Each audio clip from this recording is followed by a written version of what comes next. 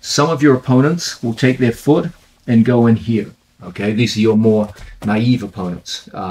Sometimes this move is referred to as a single leg X, which is kind of odd because the legs don't form the shape of an X, and good examples of it actually apply to both legs rather than one leg.